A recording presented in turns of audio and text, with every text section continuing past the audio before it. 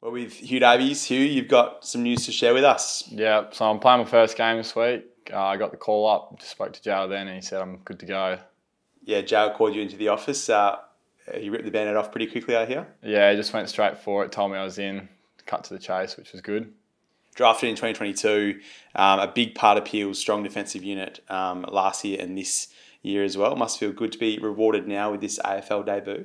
Yeah, it does feel good. I feel like I've been at Peel for quite a while, but it definitely helped my development and helped my game a lot, so it's good to finally get some reward. Who's some of the players at the club you've looked to and learned to build your craft around?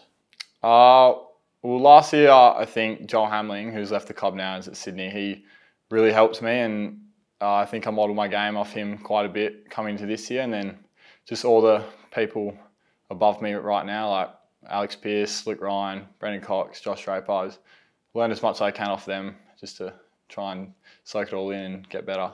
You're coming to a Fremantle backline group, holds one of the best defensive records in the comp this year. A big step up, but I'm sure you're looking to take the challenge head on with those boys you just mentioned. Yeah, definitely. I'm just looking to come in and play my role. Nothing will change, I guess, from playing for Peel. So I just want to come in and do my part, try and get a win. Recently on our socials, we've heard Andy Brayshaw, Caleb Sarong mention your name, which I'm sure you might have heard, but that must fill you with a bit of confidence knowing some of the leaders and experienced guys in the group are kind of recognising you for what you've been doing at Peel. Yeah, it definitely helps because obviously they're great players and I look up to them a lot, and also good relationships with them, so it's good for them to communicate that stuff to me. What are some of the elements of your game you think you will look to implement come Sunday?